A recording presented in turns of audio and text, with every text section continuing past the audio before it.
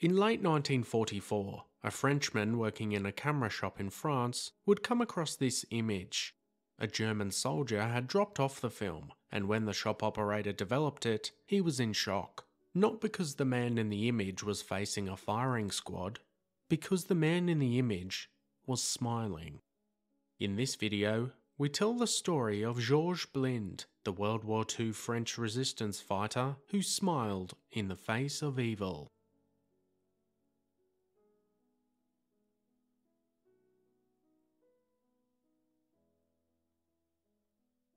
Georges Blind was born in the French town of Belfort in November 1904. At the age of 25, he joined the local fire brigade and became a qualified firefighter. Blind retained his position in the local firehouse and wouldn't be affected by the war until the German invasion of France in May 1940. Following the blitzkrieg tactics used by the Germans, and the subsequent evacuation of British and French troops in Dunkirk, France would fall under German occupation by the 25th of June.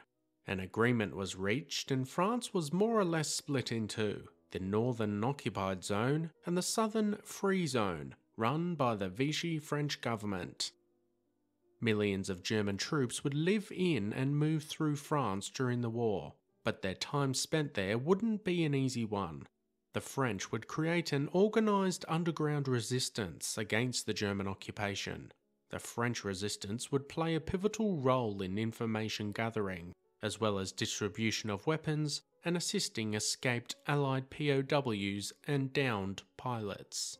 Many towns and cities would form their own group, and Belfort was no different.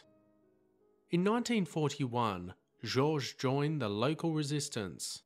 He was a perfect operative because as a firefighter, he had a permanent pass to move around town, as well as a nighttime pass, which allowed him movement after dark. This was key as most civilians didn't have access to this pass without legitimate reasons. But with that, he was able to utilise his position in the fire brigade to smuggle weapons, intelligence and other paperwork. He was also able to transport other resistance fighters, and men and women wanted by the Germans. It's not known exactly how his cover was blown, but in October 1944, after 3 years of operations, Georges was arrested by the German military police. Not long after his arrest, he would be dragged before the citadel of Belfort. Propped up against the corner of one of the buildings, a German officer organised 18 German soldiers. These were set up in 2 rows of 9, each of them armed with a carabiner 98K rifle. They were ordered to raise their weapons and take aim at Georges. He was threatened with death if he didn't give up information about the French resistance. But instead of telling the officer what he wanted, he surprised everybody by smiling at the firing squad. In the end, no one fired at him. It was a mock execution. The Germans had tried to use this as a scare tactic to get what they wanted, but all they got was a smile. This was the moment captured by a German soldier with a camera at the scene.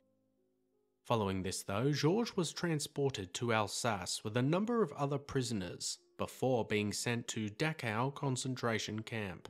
But this wouldn't be his final destination, as by November 1944, he and many others were deported to Auschwitz in Poland.